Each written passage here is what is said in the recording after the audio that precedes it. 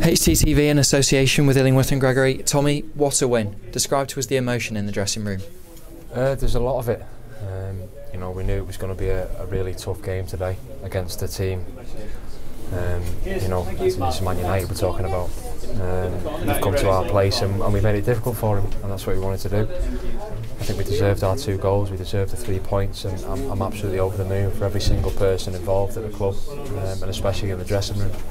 How important do you think that win could be now, really kick you on into the season? Yeah, it's been a little bit inconsistent, I think, in the season. We started really well, we had a lot of clean sheets, and then as of late we just seem to make a few mistakes, and in this league, as I've said numerous times, now you can get punished. I think today we were focused from minute 1. We didn't have them many chances. They didn't have many chances during the game. We had a few chances, took them when we did at good times, and I think our value for the win was definitely deserved. David Wagner pre-match said that Huddersfield Town needed to put in an extraordinary performance to beat Man United today, and you certainly did that. Well, yeah, that's up to the manager to decide.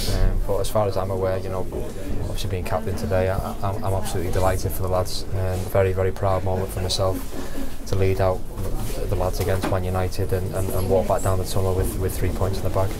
Talk us through the game plan, because early on against Man United, you looked to have them rattled a little bit. Yeah, that was the idea. We knew they were going to come and try and obviously play their game. They're a big club with some great players.